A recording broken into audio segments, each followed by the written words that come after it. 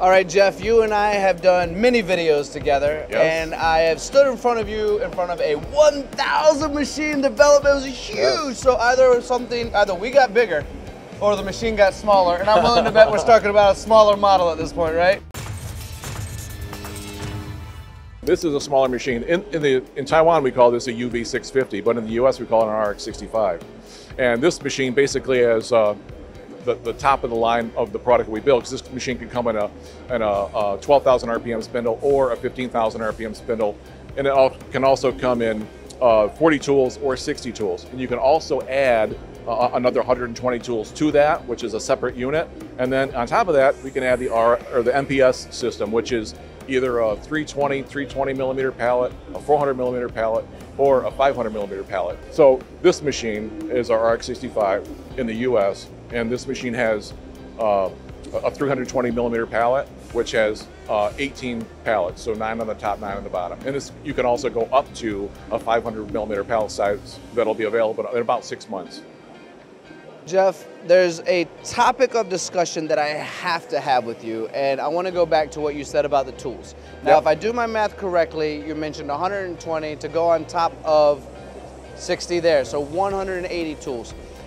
In a machine shop, I have been that machinist that wanted to have my done-in-one, Yep. to have that part finished, a complex part, and I did not have enough tools in my tool changer, so regardless of the capability of my machine bed, I had to take it out or slow down and pop different tools in, reprobe them, or probe them ahead of time. Regardless, I was making adjustments to my setup. The ability to have enough tools for redundancy or to have enough tools for a high mix, when you're talking about all the pallets you have over there for a high mix situation, that to me is one of the keys that's sometimes overlooked. Yes.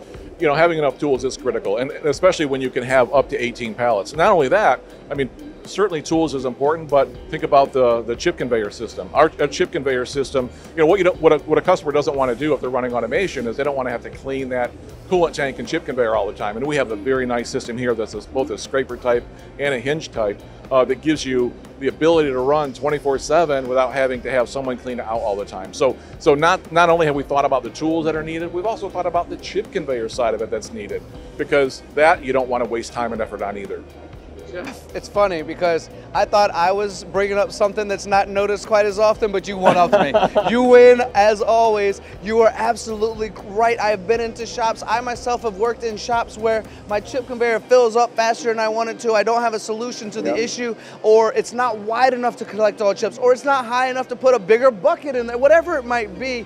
The chips are sometimes the unsung hero, aren't they? Yeah, and you know, again, we have to listen to our customers. That's one of the things that we do here at YCM is we listen to our customers, and then we implement what's needed to make sure that they don't run into problems in their manufacturing process. So we're an all ears open company, and we want to make sure that our customers are giving us the information we need to develop that or to input that into our systems.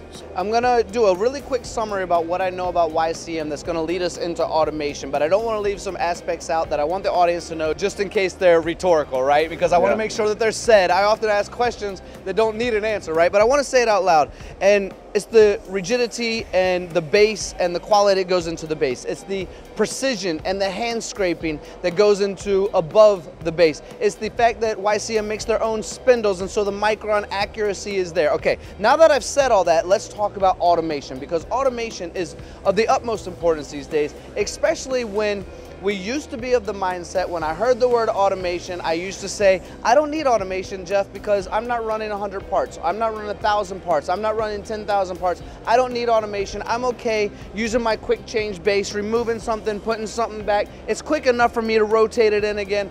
But I usually have some dead times in the evening when I'm not there, in the nights when I'm not there, on the weekends when I'm not there. And although this pallet change system we would put into the world of automation is set up for high mix and low volume, every single one of those can be a different job, and you can still run through nights and weekends fully automated. You basically said everything that needed to be said, like you said. So that my summary worked. Yeah, your summary worked. You beat me on the chip conveyor, but... And listen, I'll say that almost 99.9% of all the customers that I talked to today said, hey, you know, if you had a guy that could set this machine up, I would be happy to buy it, only because it can run by itself after that.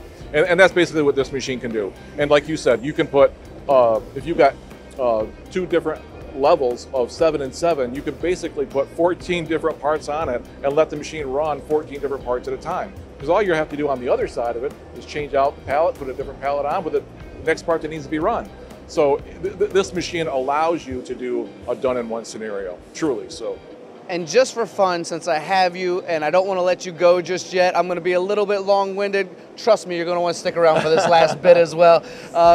Is the fact of what you brought up. If I have someone to set it up and allow it to run, right? But what happens these days, and back in when I was a machinist, I'm thinking early 2000s, right? Yep. We had one person, one machine, and maybe at best we had one person, but they couldn't run all the machines at the same time. My point is, with a setup like this, I could buy 4, 5, 6 of these things in a cell, and one person can run that entire cell. That's true. And that's where it's nice, because, you know, we would create a cell that would potentially have, you know, one window here, right? Go down the aisle, one window here, one window here. So all the operator had to do was go up and down the aisle and service the machines as he needed to service the machine. So yes, and as we move forward in the 5-axis world, we're seeing more and more cells. So that's commonplace today, to sell more than one machine with one operator. This is how we compete with what we're calling the skills gap and labor shortage, as well as having the ability to do more with the operators we do have, make sure that they're trained. Jeff, as always, amazing. I see the auto door working, I see auto change working, I see everything working exactly like it's supposed to. I'm so grateful to be here in Taiwan to see firsthand how YCM is doing it, how they've been doing it for over 70 years at this point, how the foundry creates it for over 40 years, and putting it all together to see it live action and learn from you. Everyone, thank you so much for spending time with Jeff and I. We have more videos. If you've missed the others, if you haven't seen the ones coming, just stay tuned. They're coming. I promise you, Jeff is amazing and worth listening to. We do it better together.